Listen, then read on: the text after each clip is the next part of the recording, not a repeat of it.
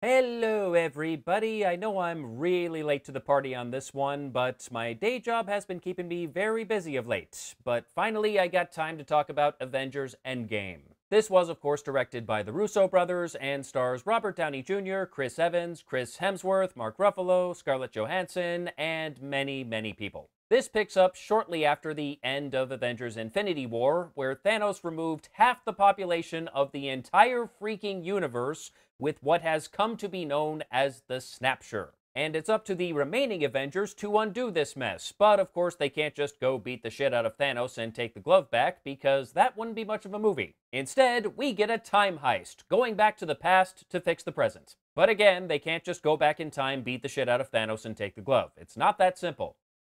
Because apparently, Back to the Future lied to us.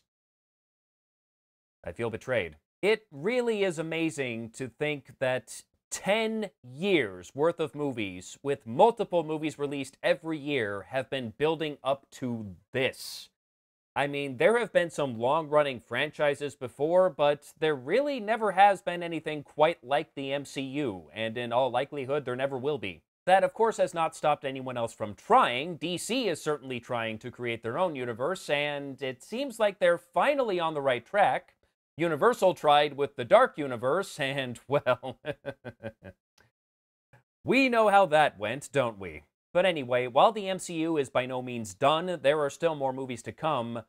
This does feel like the end of an era, and boy did it go out with a bang. I like this one a lot. Making a 3-hour movie that manages to be entertaining for the full 3 hours is no easy task, but boy did they pull it off. It starts out feeling very different from the average superhero movie. It's a very somber note to begin with, which makes sense given what happened at the end of Infinity War. Half the people on Earth are just gone, and the ones that are left are not taking it terribly well, as one might expect. Some are coping about as well as they possibly can, like Cap and Black Widow are doing reasonably well. Hawkeye is not coping well. That dude is broken.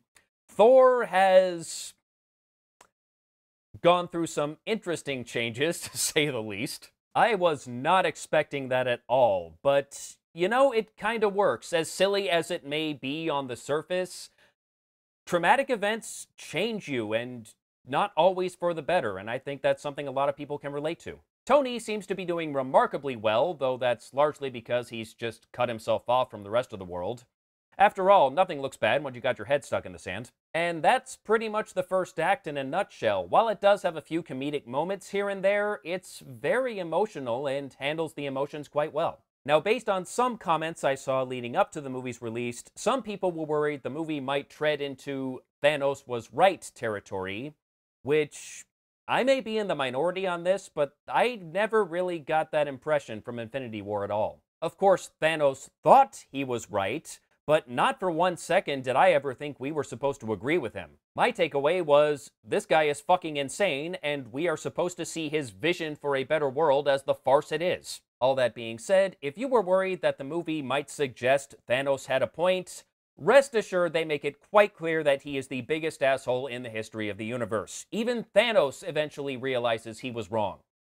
Of course, he learns completely the wrong lesson from this, because again, he's insane, but there it is. And then we get to the time heist, which is all kinds of fun.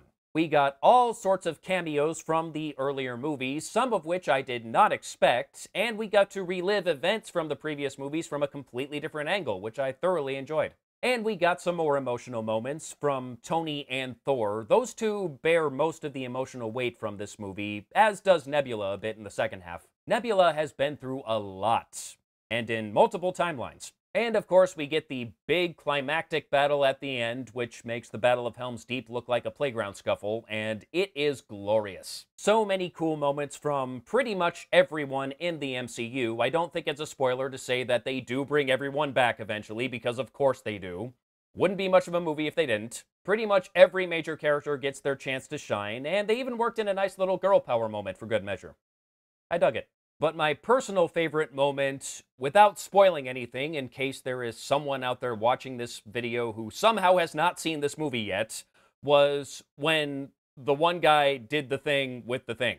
I described this moment using those exact same words to a friend of mine a few days ago, and he knew exactly what I was talking about. I have been waiting so long for him to do the thing with the thing, and finally he did the thing with the thing. I've heard stories of that moment getting applause, which did not happen in my theater, but there was an audible gasp. That might have just been me. This was so satisfying. I enjoyed it very much, and 10 years worth of movies, they still managed to surprise me once or twice. Again, I'm probably not spoiling anything by telling you there are some people who die for really reals and are not just snapped back into existence, because if no one could die permanently, then you don't really have any stakes. I will not say who died permanently, but I will say there was at least one person I did not expect to die who did, and at least one person I did expect to die who did not. Although I still was pretty satisfied with how they ended up. If you somehow have not seen this movie, you really should. It's great. If you have somehow not seen any Marvel movies before this one, I would say this is probably not the best point to start with.